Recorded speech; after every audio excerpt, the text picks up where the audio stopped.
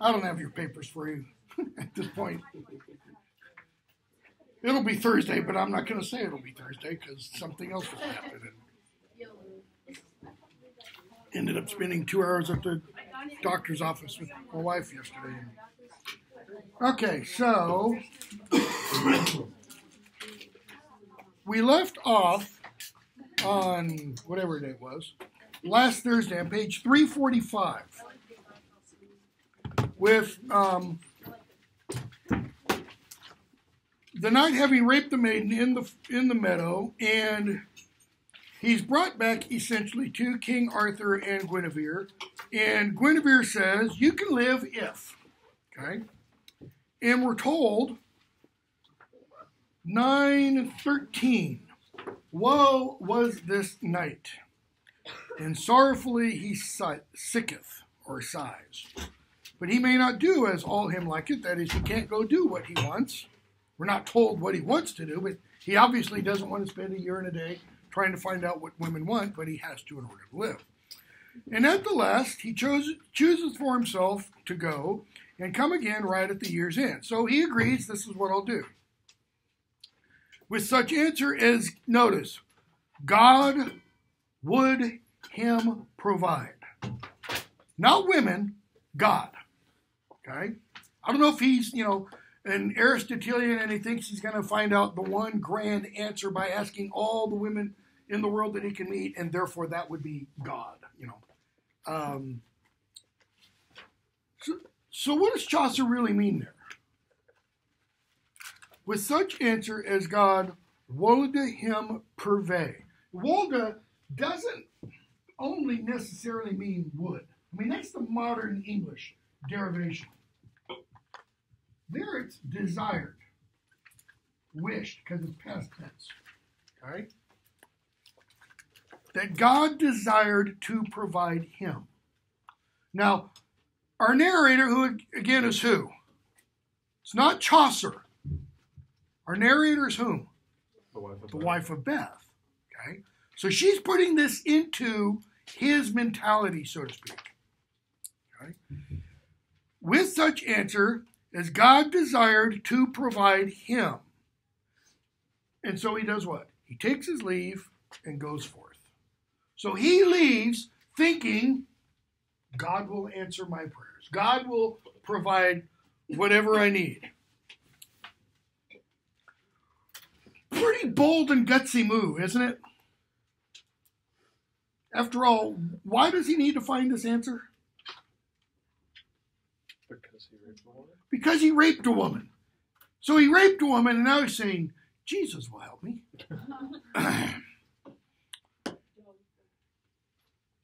So, 9:19. He seeketh every house and every place, whereas he hopes for to find grace, to learn what thing women love most. Notice, he hopes to find grace. He hopes to be given this information. That's what that hoping to find grace really means. To learn what thing women love most.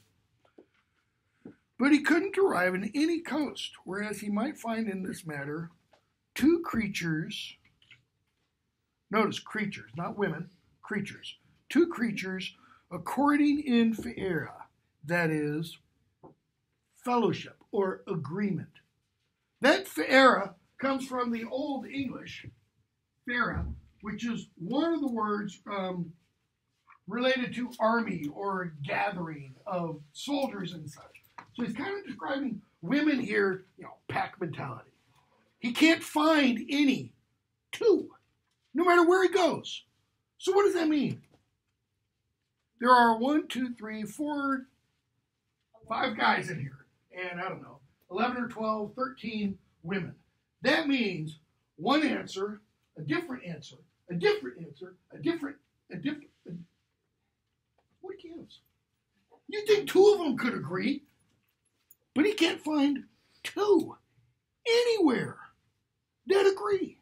He just keeps going, and it's like 1, 5,678, 8,872, and they all differ. Some like red caps, some like blue caps, some like green shirts, some like yellow shirts, and the yellow shirt's the most important thing in the world.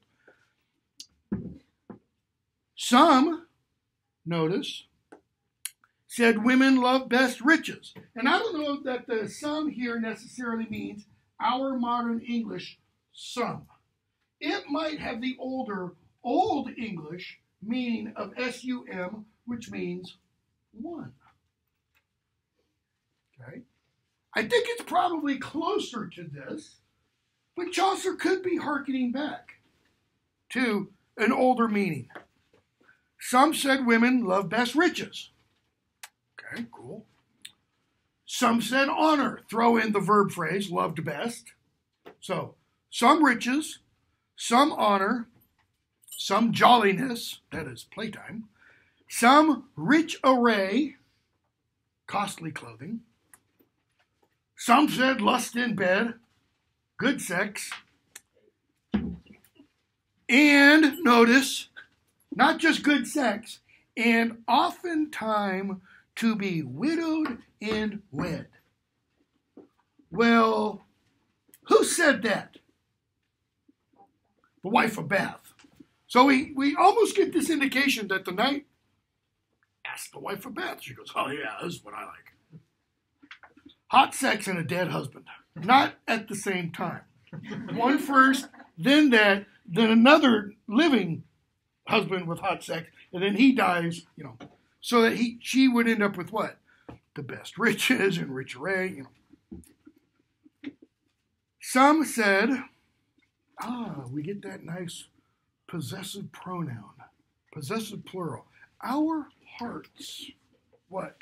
Are most, I don't necessarily disagree with the gloss, but we get a word from the ESED, eased, put at ease, okay? Our hearts be most eased or refreshed when we are flattered and pleased. Now, this is the wife of Bath telling this. This is Chaucer through the mouth of the wife of Bath telling this. Because I think most women today, saying this obviously not as a woman, but most women would say, really? Really? Women are going to say, what we really want is to be flattered and pleased? How shallow. So, he goes, full night, the sofa, I will not lie. He's not going near the south. What? He's getting close to the truth. So, how is flattered and pleased close to the truth? Let's cut to the chase for a moment. What is the truth he discovered? What is it women want? According to this, not you individually, according to this. Otherwise, I'll end up with 14 different answers. In sovereignty in marriage, mastery in marriage. How many of you on an everyday basis use the word sovereignty or mastery? You don't. What do you use? What do both those words mean? Come on. One thing. Dominance? Close. Okay, if you're not going there. Control's close, but it's not strong enough. Power. Not equality. Does the wife want equality? No. Hell no. She wants the upper She wants, it's this kind of upper hand. That's what she wants. She wants power. That's what sovereignty, mastery, control, it's power. Okay? So, a man shall win us best with flattery and with attendance. What's attendance? Your gloss tells you attention. What does it really mean? Put it in modern language. Ladies, a guy, or maybe a girl, whichever, will win you best. What does it mean by attendance? Flattery, taking care. Flattery's earlier. Taking care, what else? Yeah, that's what the gloss says. Give me another word. What's it mean for attention? How many of you use the word attention on a daily basis? Go away. What's attention mean? Keep going. Is it just to be present? Well, Like being in the same room as? Does that count? no, engage. Like actually participating. Engage. Keep going. Help me out here, people. Really help her out, man. Affection. Keep affection. You're attentive. Attentive, related to attention. Okay. Be a priority. Be a priority. Showering affection, attention, etc. That's what that wooing's close. Okay. But he means she becomes what? To a man shall win us best with flattery and with attendance. Attendance there means I am what to him? Everything. That is, he doesn't have a smile on his face unless I'm around. Okay? Oh. Courtly love tradition, man. It's all there. Okay? And with, notice, diligence. There's another word we don't use, most people don't use on an everyday, ordinary basis. But we do use the word that Chaucer uses. Busyness. We pronounce it business because we've taken the Middle English meaning of it and we've extrapolated it to mean what you do for work. What does business literally mean? Totally occupied. Being totally busy. Being about the busyness of what? Her. Her. That's why I said it's showering affection. Not showering, but, giving all kinds of. So with these three things, flattery, attendance, and business, what? Are we elymed? Okay, you got a gloss down the bottom. We'll look at it in a minute. Both more and less. Elymed, gloss, limed.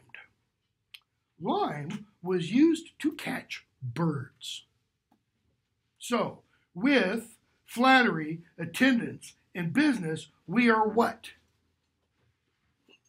If you use lime to catch birds, in birds, British euphemism, sexist euphemism for girl, a bird, okay, and you lime them with flattery, attendance, and business, what are flattery, attendance, and business really? Bait. Bait. Or as Polonius calls it in Hamlet, springs to catch woodcocks. They're all what? Traps. Traps. Okay? Go back to the beginning how this begins. He goeth full nigh the truth, I will not lie. A man shall win. Notice, not might. This is shall. Guys, you do these three things, you got her. That's what some women say. And some say that we love best to be free. And so do right as us lest. That lest, that's the same word as lust we saw earlier. That is, as pleases us, has nothing to do with sex or sexual pleasure. It's to fulfill my desires, my wants, my needs, that kind of thing. Okay? And that no man reprove us, it's not complain. Just a second. Sorry. Okay. And reprove us, what? What are those last three words? Of our vice. Vice has the exact same meaning today as it did back then. Is a vice ever good? No, it's a vice. It's always negative. And reprove us of our vice, but say that we be wise in nothing nice. Nice there meaning, the gloss there is perfect. Foolish. So, who's the people saying this? Women. Some women say, we want to be free. I'm a free spirit. I don't want to be bound down. Don't put the ball and chain around my finger. Don't put me in a cage. I want to do what I want. Free, open marriage, whatever. And don't complain or reprove me of my vice. We're not told what that vice is, whether it's a singular vice or, all 8 of them, or 7 of them, depending upon your counting, but say that we be both wise and not foolish. So let us do what we want and say, cool. That's what the wise and not foolish means. You have at it, honey. For truly, there is none of us all. The word none originally comes from no one. There is no one of us all. What? If any white will claw us on the gall, or if any person, creature, being will scratch us on the neck, that we will not kick. If you bother us, if you complain, if you stop us from doing what we want, what are we going to do? We're going to kick you. Now that might be just merely metaphorical. It might be we slap you. We get that upper hand. For he saith us truth. So don't speak truth to me. Do I look too fat in this? Don't speak truth to that. Don't speak. Why do you love? Don't answer. Or don't say, oh, it's because of your great body, it's because of your smile, it's because of your personality, because when you answer that, what are you doing? You're picking one thing out of the whole package, so to speak. Okay? There is no right answer, either sex, to that question, other than you. I just love you for being you. It's not you complete me nonsense, okay? We won't go there. So, she says, essay. Essay means what? Well, your gloss tells you try. What other word do we have that's related to that? Put in assail. What do you do when you assail someone? You're going after them hammer and tongs. Okay? So, try us. Prove us. This is all language from alchemy, by the way. The word prove comes from alchemy. The word test comes from alchemy. Okay? So, test us, try us, prove us, and he shall find that it so doth. You think I'm lying about what someone? Try it, buddy. And what's going to happen? You're going to get kicked. You're going to get scratched. For be we never so vicious within, nor we will be holden wise and clean of sin. So, we will be never so what? So vicious within, so wicked within, nay, okay, that we wish to be held wise and clean of sin. If you don't think that we're wise and what? Shakespeare does the same thing with, how many? An awful lot of his sonnets. That we are wise and what? Clean within. So, as long as you think of us as wise and virtuous, everything's fine. Notice, if I think of you as wise and virtuous, am I really saying you are wise and virtuous? No. This is the old appearance versus reality theme. So that's what some say. And some say that great delight we for to be held stable and discreet. The ache, it's also. And discreet. And in one purpose, steadfastly to dwell. To dwell there means to live, to have as a habit. Okay? And not bewray or betray something that men us tell. So, tell me your secrets. Go ahead. I won't tell anybody. Promise. Lost my place. But that tale is not worth a rake stella. That is the handle of a rake. That's obviously an idiom. What obviously? Because even though we don't have the exact idiom in modern English, what does that mean? That's worth a pile up. What is? That saying. That thing that some women say. That we are stable and discreet. What does stable mean? Even temperament, even keel. I'm not going to go all crazy on you. Let's use that word that, a lot of people today consider is totally sexist, hysterical, because of the HYST, beginning. That tail is not worth a rake steal. Pardee. What's pardee mean? Comes from French. Pardon, by God. Pardon, by God. That's what pardon means. Pardon me means by God me. Forgive me is what that means. So, pardee, we women know nothing hella. By God, we women know nothing about how to keep a secret. Okay. Again, who's ultimately saying this? This is Chaucer. Okay. But he puts this in the mouth of the wife of Bath. Why? Well, step out from the tale for a moment and put yourself into, we don't have quite enough people, add about 10 people in here, into this group of pilgrims riding and walking to Canterbury. Okay? And people are telling stories along the way, and suddenly the wife gets her turn. And what have we been told about the wife in the general prologue? She likes people to think highly of her. She likes people to respect her. If they don't, she's going to smack you. She's got the gap teeth, so she likes sex. She's been married 5 times. Okay?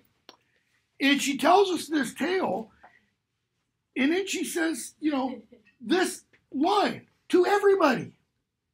I don't know, women can't keep a secret.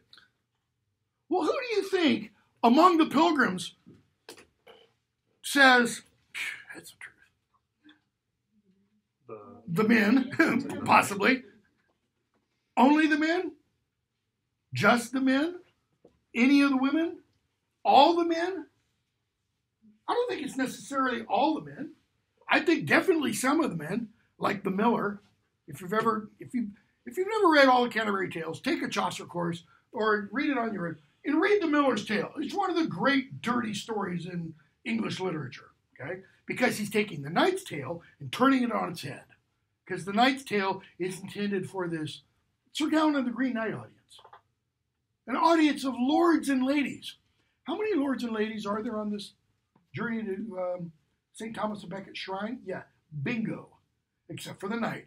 So he's telling it to himself. And the miller interrupts him at the end. Drunk.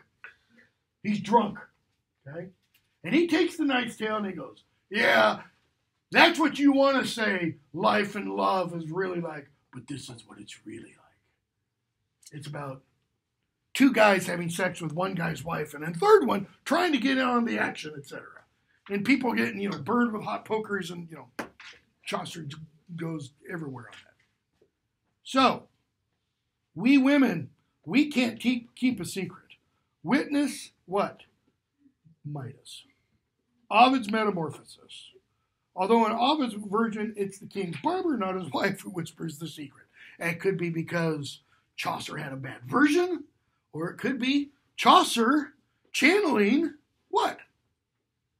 His inner anti-feminist. Okay? But not many scholars think Chaucer is quote-unquote anti-feminist. If anything, an awful lot of people write about him as being a proto-feminist, a kind of forward-looking individual. Okay? So, witness the tale of King Midas. You want to hear the tale? I think that's not just a rhetorical question. I think if we, imaginatively set ourselves in the space of this tale, okay, some of the people go, yeah, sure, like probably the drunk miller, okay? And so she tells us the tale of Ovid. Well, why?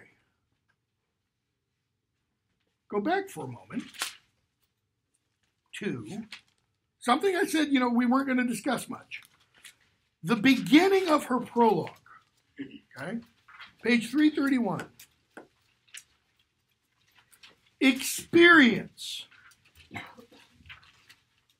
though no authority or no one authority were in this world, were right enough to me.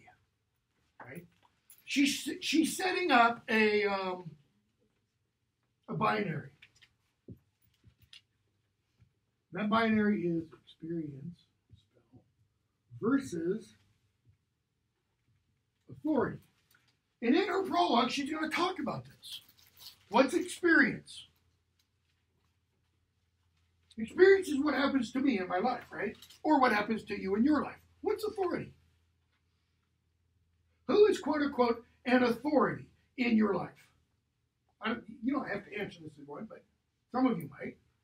It might be a parent. It might be a boss.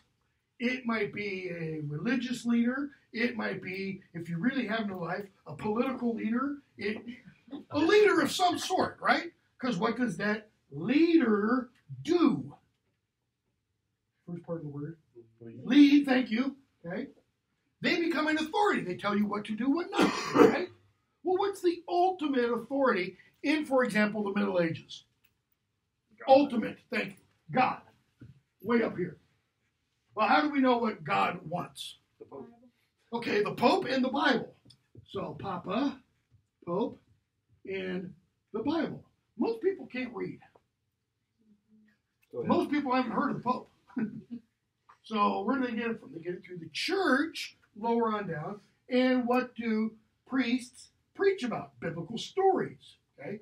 And they often include stories because the people don't know the Bible themselves.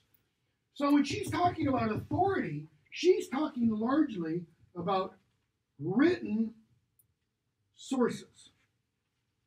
That's why she mentions Ovid. Okay? Ovid is an authority. Who else does she mention? If you read the prologue, she mentions a bunch of other people. She mentions, for example, St. Augustine. Not, for those of you in my history of the English language class, not the St. Augustine who brought Roman Christianity to England, but the St. Augustine who wrote the City of God. The St. Augustine who said, pleasure in sex is the original sin. And therefore, don't have pleasure in sex.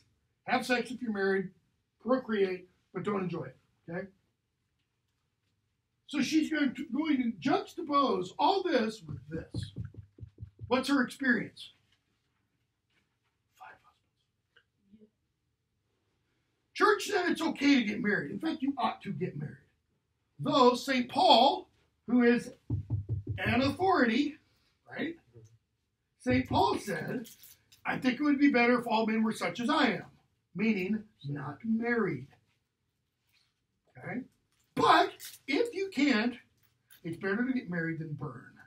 And some people interpret that to mean burn in hell, okay, because of out of wedlock sex, okay.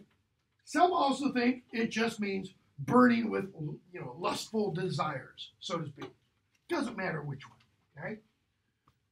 Well, what did she also say about St. Paul? She essentially says he's crazy. If God made us this way and it's fun, God made us to have fun. That's what? Her experience. Okay? That's why she says, experience, though no authority were in this world. That is, if we didn't have any of this. Why? Because God isn't in this world, per se. She says, experience is good enough for me for what? To celebrate sex? No. To speak of woe that is in marriage. I don't need a preacher. I don't need a pope. I don't need a bishop. I don't need a biblical writer to tell me about problems in marriage. Why? Because her experience is going to tell us. She's had 5 husbands. So why does she keep getting married? If it's so bad, why get married again after number 2? Or, excuse me, after number 1? It's the gap tooth, folks. It's because she's horny. Okay? So, 1 dies, she gets married again. He dies, she gets married again. He dies, she gets married again. There's also a biblical authority as kind of a model for her. Any of you know the story of one day Jesus and his apostles, they were walking up through Samaria, and Jesus stops by a well to get a drink of water. Who helps them? Samaritan woman. Who are the Samaritans? Kind of the enemy, like dirty people. You don't speak to them. If you're familiar with Harry Potter, they're like mudbloods. They are the vilest of the vile, the lowest of the low. If you're a modern day Palestinian PLO supporting Arab in Gaza, they're Jews. If you're a Jew, good Orthodox Jew, they're the modern day Arab PLO supporting, rocket launching terrorist in Gaza. I mean, you hated them. Jews and Samaritans had nothing to do with each other, which is why the parable of the Good Samaritan is so important. So, Jesus comes, there's this well. He starts talking to her. She's like, whoa, dude, don't you know who I am? I'm a Samaritan. He says, give me a drink of water. If you knew who I am, you wouldn't be asking. And he says, well, if you knew who I am, you wouldn't be telling me no. Drink of this water and you'll live eternally. Whoa. And he, what's he do? How does he prove what he says he's saying? Go tell your, wait, let me go get my husband. No, you got 5 husbands. You had 5 husbands. And the one you're not with, he ain't your husband. So, you've been married 5 times and now you're screwing around, literally, with somebody who isn't your husband.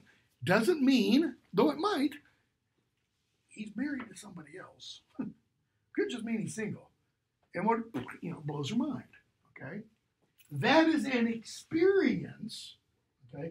But that's also an example of an authority that she, the wife of Beth, is kind of held up to. She's kind of like the Samaritan woman at the well. But there's going to be a little difference, okay?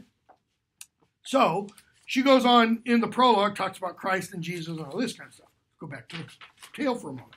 Oh, I know where I was going with some of that.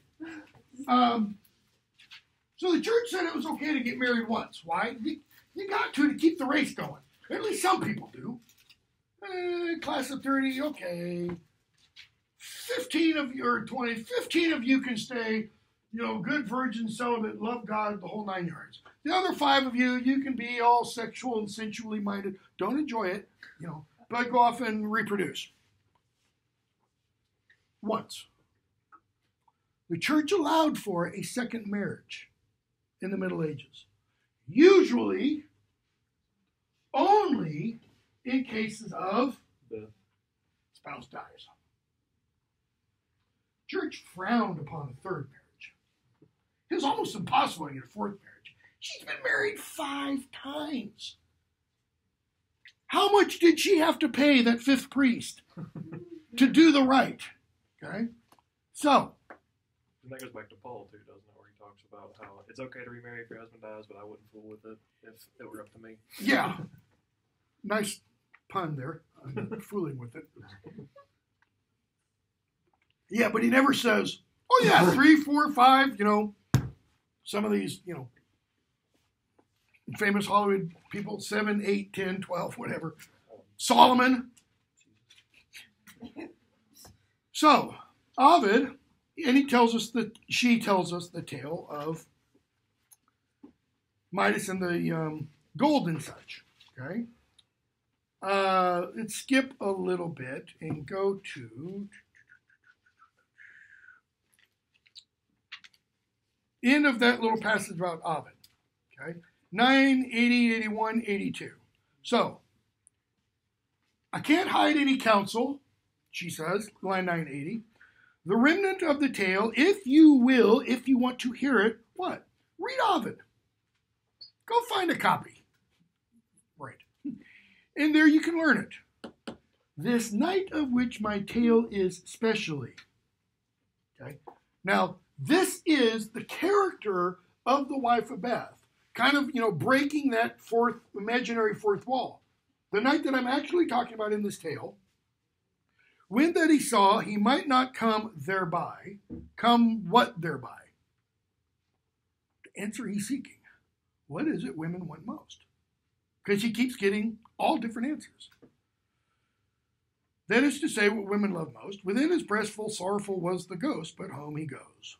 Why is his ghost spirit within his breast full sorrowful? You can't get a straight answer. That he's going back and I'm screwed. What's he going to tell Guinevere? It's like he has a whole bunch of straws, right? Each one is slightly different length. Here, you pick. He doesn't know which one of these is the right answer. All he has are multiple conflicting answers. He might not sojourn. Sojourn, delay. Why? Year and a day is coming up. The day was come that homeward must he turn, and in his way it happened him to ride. Notice that construction. It happened him. Now, Chaucer, because he's writing in Middle English, doesn't have to use as many prepositions as we do.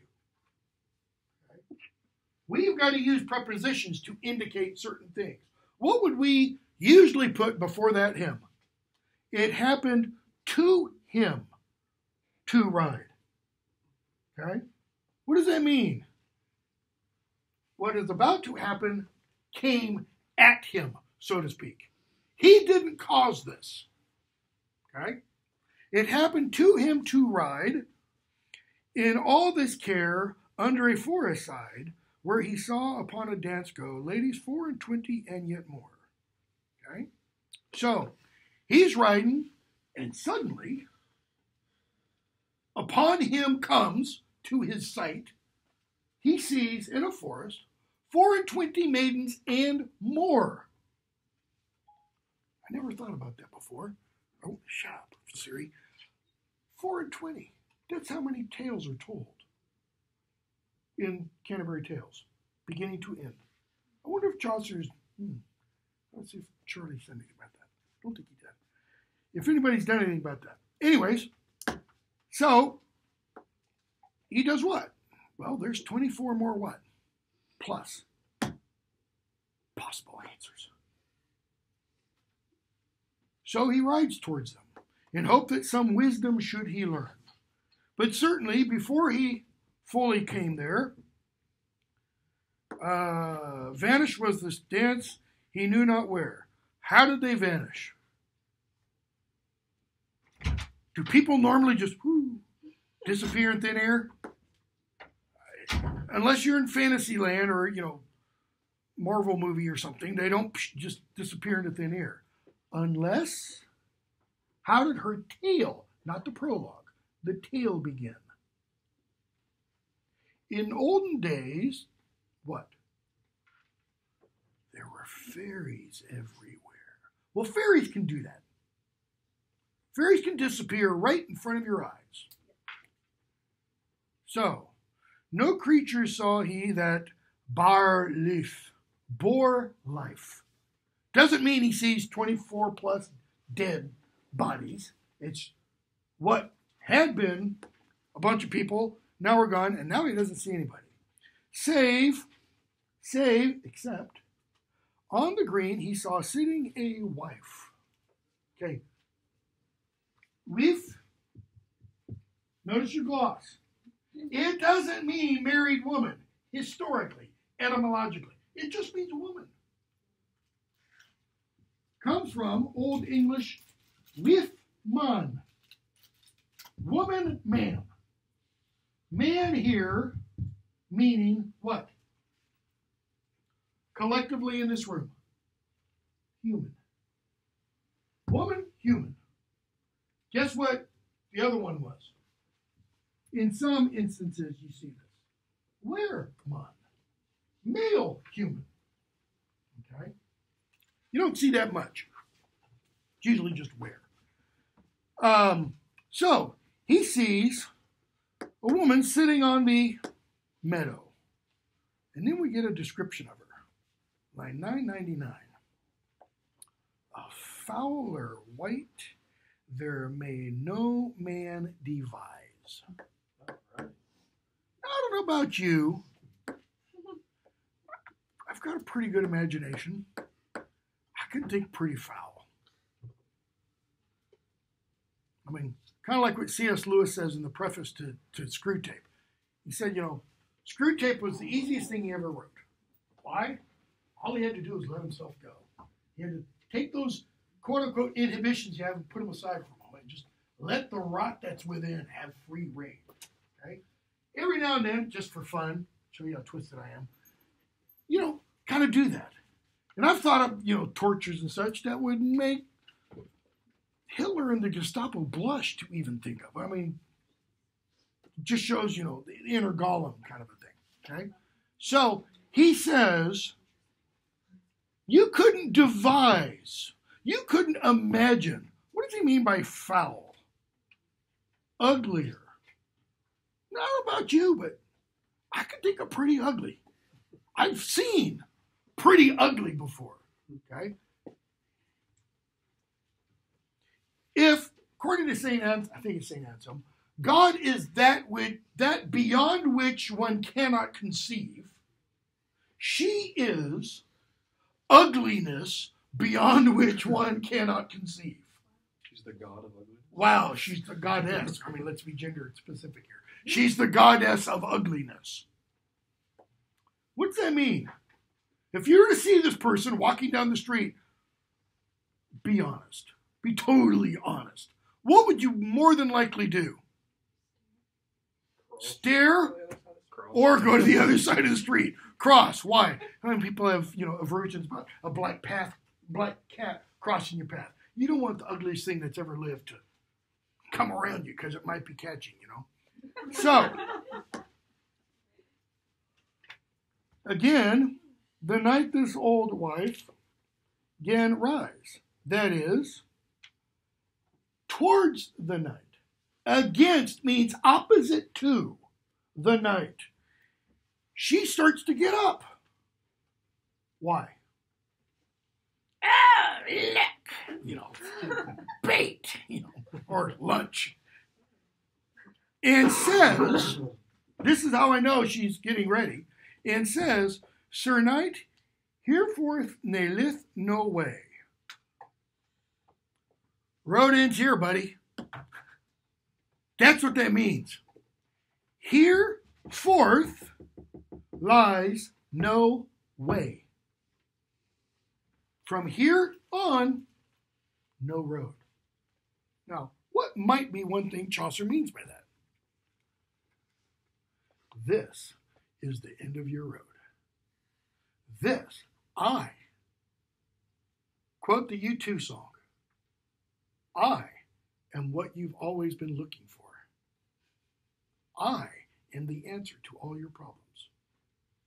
And he could, barely even look at her because she's so ungodly ugly. Or godly. Yeah. Tell me what you seek by your faith. What does she mean by your faith? By everything you hold true, by everything you believe in. Tell me what it is you want. By your God, tell me the truth. What is it you seek? Peradventure it may the better be. That is, you might find what you're seeking here. These old folk can, that is know, muchel, much, or many, things, says she.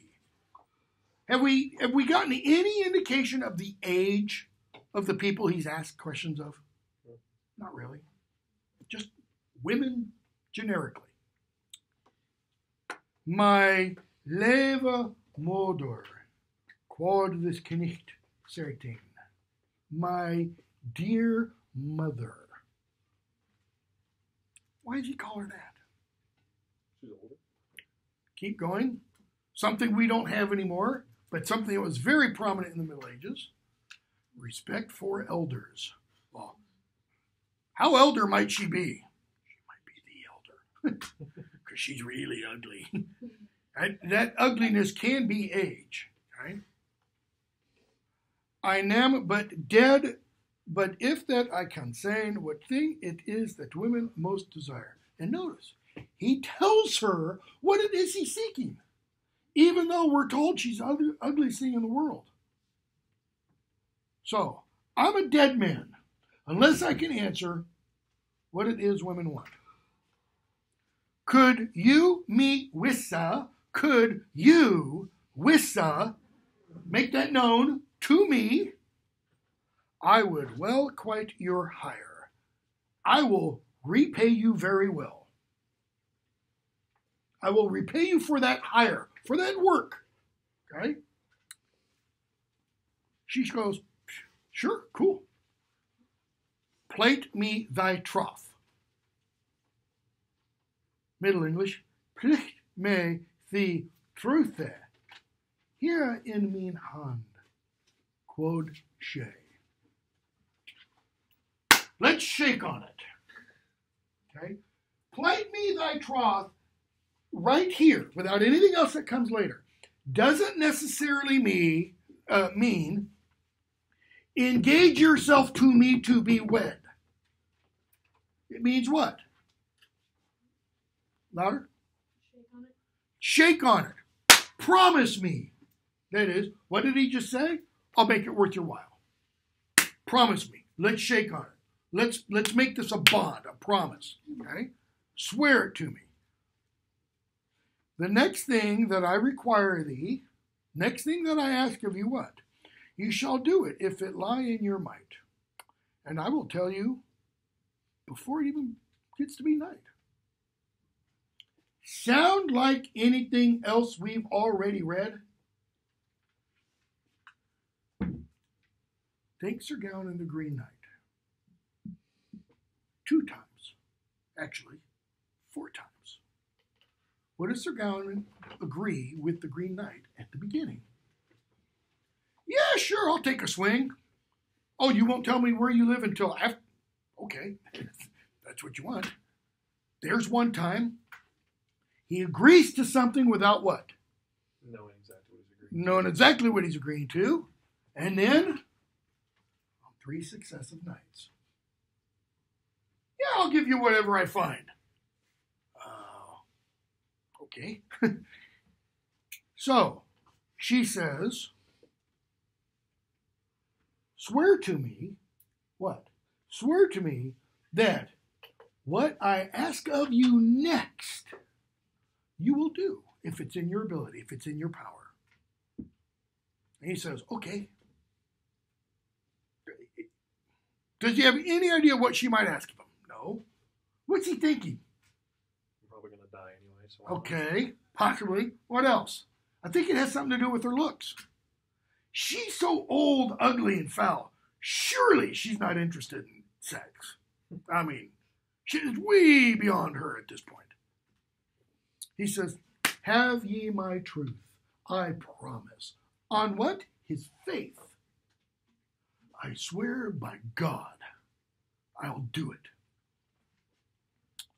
Then should see, I dare me well avant, I dare me well boast, thy life is safe. That is, I saved your life. It hasn't happened yet, but don't worry, you'll live. For I will stand thereby. I will stand thereby means what? How many of you have read the Harry Potter stories? Come on, you're English makers. You gotta read this, okay? In one of the Harry Potter stories, Harry's going to have a duel with Draco Malfoy, and Ron agrees to be his second. Everybody knows what that refers to? If Harry goes down or Harry chickens out, Ron's got to jump in. Ron's got to be the duelist. Okay? So when she says, I will stand thereby, when your life's on the line, I will be there. She's not just saying, come on, Sir Gawain, you can do it. She's not going to be there cheering him on. She's saying, if I'm wrong, I'll be the one to die. She's saying, I will be your guarantee. Okay? Kind of like what, if you read it, what the fairy lady does in Lawnval. You know, she shows up at Arthur's house. She goes, come on, take a look. Okay, now take a look at Guinevere. No show, right? I mean, no contest. I win, she loses. Okay? This life is safe, for I will stand thereby. Thy life is safe. Upon my life the queen will say, as I. Let's see which is the proudest of them all, that weareth on a coverchief or a caul, that is hairnet, that dare say nay of what I shall teach. Kind of interesting that she talks about the proudest who, has a coverchief and stuff, because that's one of the descriptions we get of the wife of Bath in the general prologue. She has like 10 pounds of cloth on her hair. Why? It was a sign of holiness to have your head covered. So, if you can be holy with 1 ounce of cloth, put 10 pounds on. What does that mean? Oh, I'm super holy. I mean, if holiness can be bought, make it a hell of a lot easier. So, she says, let's go forth without longer speech. Then round she a pistol in his ear. She whispered a lesson in his ear and bade him to be glad and have no fear. What is it she whispered in his ear? Here's what women want. Notice, the wife doesn't tell us yet. Why? She's building that suspense. She wants us to find out later. So, they come to the court. Taking too long. And this knight said, he kept his day as he had promised. Ready was his answer, as he said. And full many a noble wife, and many a maid, and many a widow, and those that are wise, and the queen herself, sitting as justice, they assembled. It's kind of like all the women of the kingdom. They're coming in, they're going to go, okay, what's the answer? I don't know what the answer is. Because he's probably asked all of them, and he's gotten conflicting answers. So they're going to sit in justice. And afterward, this knight was commanded to appear. Every wight commanded with silence. That is, Gowan, shut up back there. King orders silence. And that the knight should tell an audience what thing that worldly women lovin best. Because I think the knights are also wondering, what can we do? And so he stood, did not stand still as if the beast, but to his question immediately answered with manly voice. That is, he announces loudly, my liege lady, liege, I am your servant. That's what that means. I am sworn to honor, obey, protect you, etc. Okay? Women desiring to have sovereignty as well over their husband as their love. What? They want sovereignty over their husband. What's the as their love mean? As their, the women's love? That is that not the husband? Well, courtly love tradition might not be. It also, that's one possibility. It could also mean they want sovereignty over their husband as well as their husband's love. In other words, we're not going to have any double standard in this marriage. It's not going to be, hey, what's good for the goose is not good for the gander. Okay? If I can't go sleeping around, if I can't go sleeping around, you can't go sleeping around, and vice versa. Cool. This is your greatest desire, though you me kill. What's the though you me kill? And if I'm wrong, kill me. Do as you please, that's the list. I am at your will. Will, there, goes back to this. I am at your desire. Should you really say that to Guinevere if you're a man? No, you shouldn't. In all the court, not was there wife nor maid. Notice the construction Chaucer just used. In all the court, not was there wife nor maid. Double negative. What does double negative mean according to modern rules of grammar? Cancels out, right? It's positive. No. Double negative is for what purpose? Emphasis, man. Chaucer even uses triple negatives. He's going to make it really, really, really clear. Notice the triple positive there. Okay? There was neither wife, nor maid, nor widow, that contrary that he said, but said, gotta live. Got us. He's right. And I think the knights are sitting around and going, really? Wait, you want what? You want mastery? Mastery. Control. Power. And with that word, up started the old wife. Kind of interesting, she can upstart. That kind of implies she's sitting and she jumps up into a standing position. Okay? I'm 57. When I do, prostrations at church or I'm working out at the gym, and I get down on the ground, it takes me a few seconds to get off the ground. It's usually like Rice Krispies, body parts crackling. And she's got to be older than me, hopefully. I tell myself she is. She upstart, and with that the knight saw sitting in the green. So she jumps up and she goes, ooh, he's kind of hot. Mercy, my sovereign lady queen. She calls Guinevere her sovereign, her queen. And yet it's pretty clear this old lady's what? Get to the end of the story. Or maybe it's not pretty clear. Do we know for sure that she's human? Is she later fortune from Sir Gallagher the Green Knight? Is she the nasty old lady, a little short and squat? Morgan Le Fay? Yeah.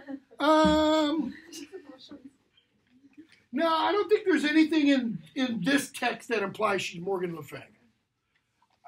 I think it's possible because of who he saw dancing in the green before he saw her. And because of what happens at the very end, she might be a fae. That is a fairy. And, because she can, and suddenly turn from old and ugly to swimsuit model, old and ugly swimsuit model, You don't want to get the two mixed up because that'd be scary, okay? So, what does she do? Okay, what promise did she extract from the knight? Or extort from the knight might be one way of looking at it. Whatever I ask, you have to do it. If it's in your power, right? Okay? Because she could ask him, bring me the moon. And he'd go, can't do it. But what she asks, that is in his power. Before your court depart, or cart deport, whichever, do me right. She says, I gave him this answer. On the condition, what? That he would do the next thing I asked of him. And he agreed. He promised. He swore. He would do it if it lay in his might. So, notice, in front of everybody here, all of Camelot assembled. She says, I pray thee, Sir Knight, that thou take me unto thy wife. For well thou knowest that I have kept thy life, and if I say false, say nay upon thy faith. That is, if I'm lying, say so. Now I kind of think, because I like to read into things just slightly, or I like to dramatize them, maybe is the way of putting it. I think when she says, you marry me, some of those other knights are going, sucks to be you. Lanval's sitting there, going, yeah, I'm going to go back to my fairy lady later, Of course, he's off in Avalon. So, the knight answers, alas, and wail away. Your gloss tells you, woe is me. Just what everyone wants to hear. Yeah. Alas, and wail away. Hell no. Ditto. I know right well that such was my behest. Yep, I promise that. For God's love, woman, choose something else. What do you mean, I'll kill a dragon for you. I'll kill a monster for you. I'll anything but that. Take all my goods, let my body go. She's gone, buddy. That is the goods. Nay, I shrew us both too. I curse us both. For though that I be foul, little self-awareness, foul, old, and poor. I, Nolde, would not desire for all the metal nor the ore, that is all the wealth of the world, that under earth is buried or lies above, but if thy wife I were, and also thy love. Notice, she doesn't just want to marry him. What else? She wants his love. Not only do you have to marry me, you have to love me. Okay, we could do the first part maybe. The loving part. I mean, arranged marriages, all that kind of stuff. I have a kind of an off-topic question. On 1062... Off-topic? This class? 1062, she says Nathan, if I'm reading that right. Nathan. Okay, and I understand that the translation is then, but, I mean, he's a knight. I just can't help but the Thane. Is there any type of like... No, there's word no connection relation between those two. in That's... the concept of Yeah, like, that is just simply Okay. adverbial then. Okay? So, my love. He's not calling her my love. Okay, I understand. It's, are you crazy? Okay, you can have my body. You can't have my love. You know, that's someone else, I guess. Nay, my damnation. If I were to love you, I'd go to hell. Wow. He's got away with the words. Yeah, he's a sharp one, he is. Probably why he raped the maid in the first place, you know. Not quite dealing with a full deck. Alas, that any of my nation, he doesn't mean the United States of America, Great Britain, or Thurian Camelot, should ever so foul disparaged be. Your gloss tells you family. What does it really, I mean, family, yes, definitely involved there. What does it really mean? Anyone of my blood. Anyone of my DNA genetics. My father, my grandfather, my great-grandfather, my great-great-grandfather. He says what? They should ever so foul disparaged be. What's he mean by that? Honey, I am so far above you in my birth. So what's the knight have a little problem with? Pride? What's another word for pride? It's a little bit worse than pride. Arrogance. Arrogance. Hubris. Okay? How bad is his arrogance? He thinks what is all important. Ancestry. This hasn't changed much in the last 600 years. We like to think we are a quote-unquote classless society, or we don't place a lot of importance on heredity and stuff. Bullshit, we do. Okay?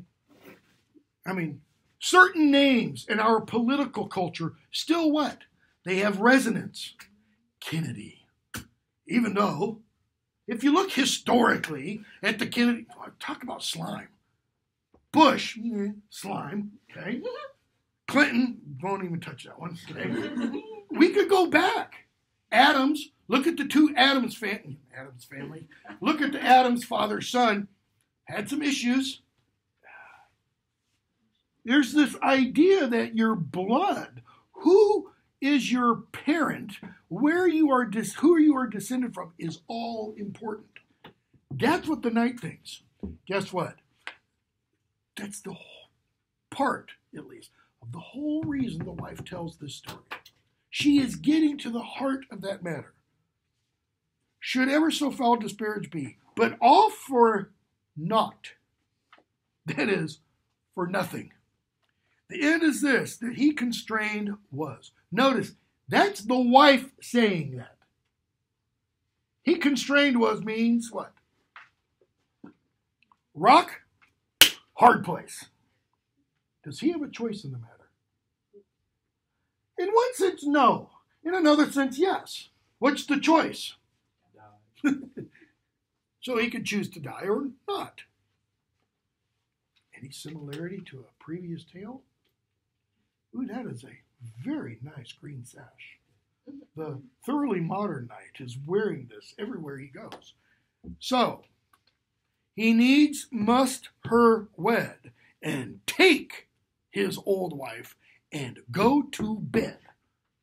Notice the wife's important, where she lays the emphasis. Lays, unintended pun. It's in bed. He not only has to marry her, what? He's got to sleep with her. Why? Because, as you will see, if we ever get to John Donne, it says in one of his poems, though we more than married are. How can you be more than married?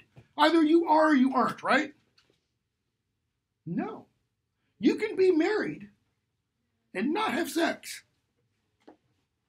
Because what has to happen for, at least in the eyes of the church, especially the Catholic Church, for that marriage to be valid, it has to be consummated. So if you get married and you never consummate the wedding, 40 years later, you can get an annulment. Not a divorce. Annulment. If you can prove it's never been consummated. Okay? More than married. Now would some men say, peradventure, your gloss tells you, perhaps, by chance, that for my negligence I do no care to tell you the joy and all the array that at the feast was that same day. To which things shortly answer I shall. Notice, some might say, no, why does she include that? Because I think that is Chaucer, through the mouth of the wife of Bath, taking a shot at Chaucer. Go back to the general prologue. Chaucer says, he begins the general prologue, and he says, it happened on a day while I was at the tabard, waiting, getting ready to go on my journey to Canterbury, that 29 people in a company came into the tabard. And he goes on and says, and since I had the time, I think I should tell you about these 29, their array, their estate, their condition. That's what she's talking about. Oh, so some of you want to hear about the knights and the ladies? That is, you want to know how the ladies are dressed, if the knights are handsome, etc., etc.? I'll get to that in a moment. I say there was never no joy nor feast at all. There was nothing but heaviness and sorrow. Why? Because even though earlier I said the knights are going,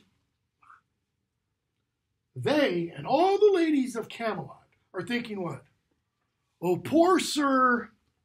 Because he's never named. That he has to marry her. Because notice, if you're a lady at Camelot, what does that automatically say about you? If you're a quote-unquote Hollywood actress on the red carpet, what does that say about you? You're a babe. Even should I give an example? I shouldn't go there, should I? Just step in it with both feet. Even if you're Kathy Bates, fantastic actress. I know. Sorry, see, I did it. Emma just, Sherman. Is Kathy Bates a babe? No, she's not. Would I say that to Kathy Bates' face? Hell no. Okay? If you've ever seen any of her films or ever seen her in The Office, she's one of the greatest actresses we have. But she's not drop dead gorgeous. But some of those who are drop dead gorgeous can't act worth a lick. Okay? They can't hold a candle next to Kathy Bates. These people are all about what? They're all about image. They're all about perception. They're all about looks. If they had Max Factor, Maybelline, and plastic surgeons, they'd be all over it, okay?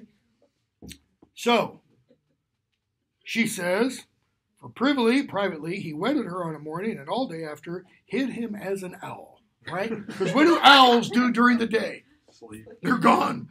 You don't see them. He gets married in the morning and he's gone. So woe was him. His wife looked so foul.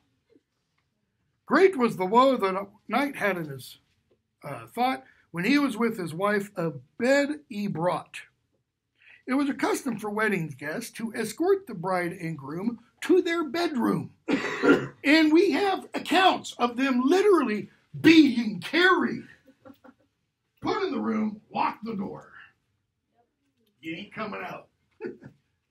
Until I won't even give you some of the other, customs that we know about that happened to prove the wedding was consummated, to prove the marriage was consummated. Okay?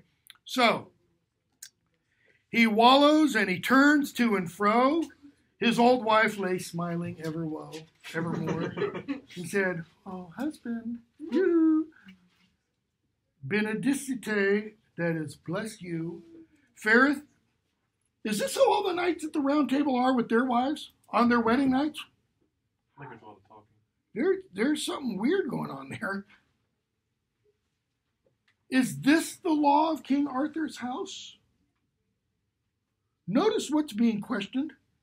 It's not just the knight's behavior, it's what? It's the whole reputation of Camelot. What happened at the end of Sir Gawain? What are we told was the purpose for the knight to go there? To question the whole reputation of Camelot. Okay, so now we have two tales that are doing that. Launval kind of does it too. Guess what? There's a whole bunch of other ones. You start to see a pattern. So if Arthur is this great model of the knight, why is everybody questioning his reputation? Is every knight of his so dangerous, standoffish? I'm your love and your wife. I saved your life. You owe me, buddy. And certainly, yet never did I you, never unright. I've never wronged you in any way whatsoever. Why are you acting like this?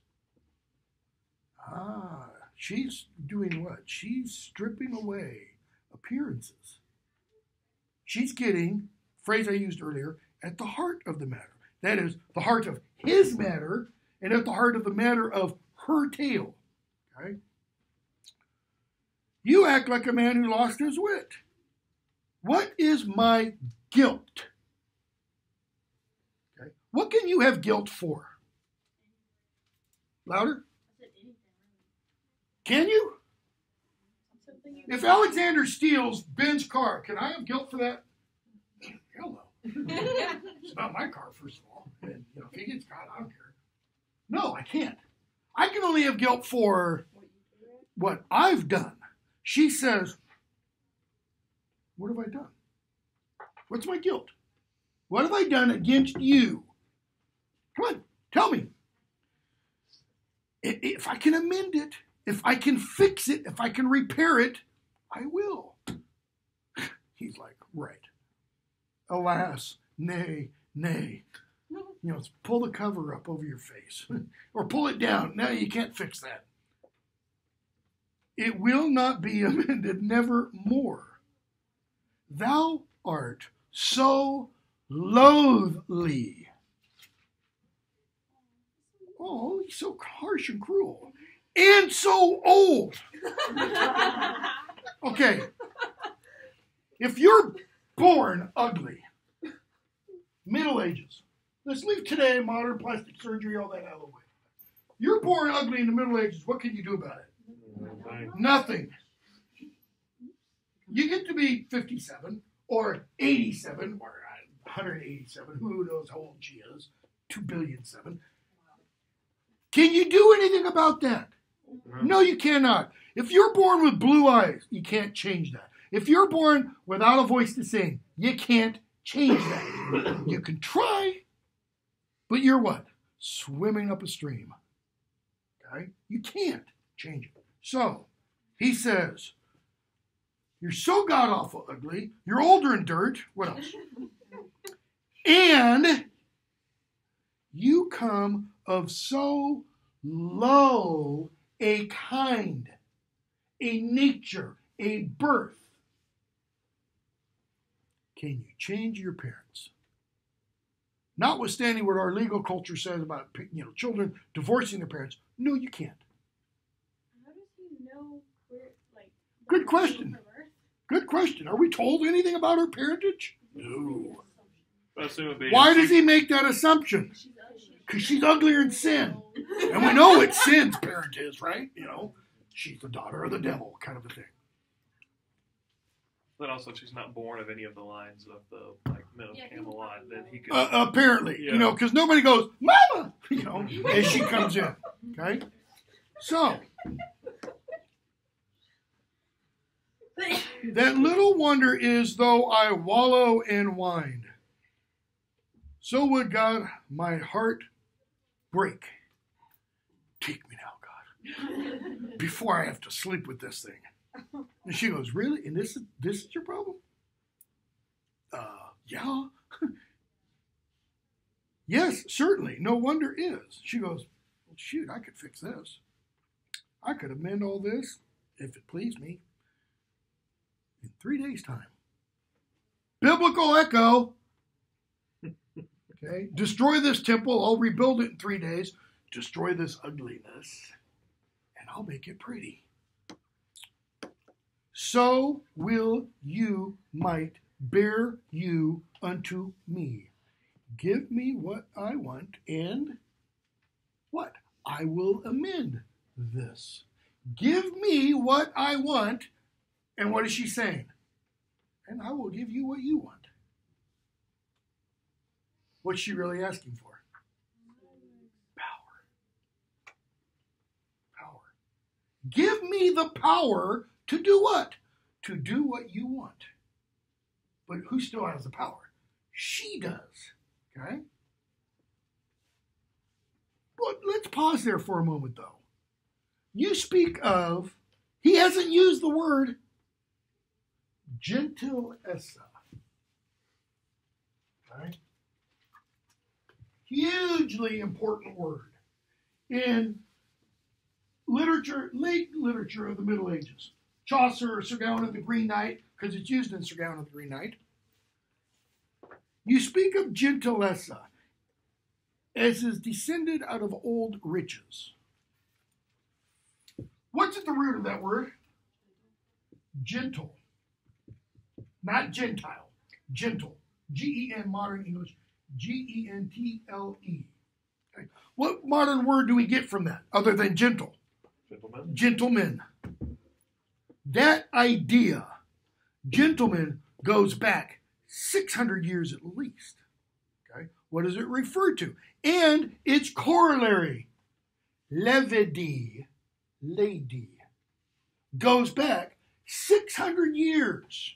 It has everything to do not with birth, but behavior. A quote-unquote true gentleman behaves XYZ way. A quote-unquote true lady behaves XYZ way. Okay? So, she's going to talk about gentilessa. You speak of gentilessa, she says, as is descended out of old riches. That is, you speak of this that comes out of what? When she says old riches, she doesn't mean money. She means this, DNA. Old kind of wealthy families and such. Okay? That therefore should ye be gentlemen. Such arrogance is not worth a hen. That is, if you come from an old family, therefore you must be what? J.K. Rowling deals with this in the Harry Potter novels. You must be a gentleman. In the Harry Potter novel, she doesn't use this language. She uses the language of what comes before? Pure blood. If you are a pure blood, doesn't matter how you behave. All that matters is that your blood is pure. And that's what's important. And yet, as Dumbledore repeatedly says, pure blood people can be what? Jackasses. Totally, completely. They can also be evil. There's a difference between being a jackass and an evil. A jackass is just a moron. An evil is an evil person, right? You think your family name is everything, she says. That's arrogance. Look who that is most virtuous always. Privy and apart and most intendeth I to do the gentle deeds that he can. So what does she mean by that? Look, who is always the most virtuous. Privy and apart means what? In their private dealings, by themselves. The person who is virtuous when nobody is out there to see. What did Christ say about giving alms? Do it privately. Do it so that the left hand doesn't know what the right hand is doing. Or fasting. Don't do it so that your face is all contorted and everything. Why? Because then you're just trying to get, approval of people. He says, do it so that nobody even knows you're fasting. What's her point? Those who are really virtuous, they don't what? Hey, look at me. I'm being virtuous today. Aren't I great? That's not true gentilessa, she says. To do the gentle deeds that he can, that is, that he is able to. Take him. Who's that for the greatest gentleman? Now, I have no proof of this, but I think she's pointing, possibly, to a couple people who were on this pilgrimage. The last two people, I think it's the last two. It's the last one, definitely. I think the other one might not be the second to the last. People that Chaucer refers to in the general prologue. There are two individuals that he holds up for praise that he doesn't say anything negative about. They are, we won't finish this today. We'll get close. We won't get close. They are the plowman and the parson. Why does he hold those two up, or how does he hold those two up? How are they the most perfect of all the people? What does he say about the plowman? First of all, what is a plowman? Modern English language. Louder? Farmhand. Farmhand. Where I grew up, my dad had a lawn business, which was my dad, my brother, and I, and a couple of guys every now and then. Ditch digger. That is, if we were putting in, sprinkler lines, we dug the ditches. Okay, which in the clay, the soil we had in California was sometimes like digging through concrete with pickaxes. Okay, not easy work. But this guy does his work for what? Free. If somebody needs a ditch dug, call him. If somebody needs a stable cleaned, call him. Okay? What about his brother? Literal brother. The priest. The parson. He is poor but rich in spirit. He's poor but rich in spirit. He has those great lines. He has those great lines in the general prologue.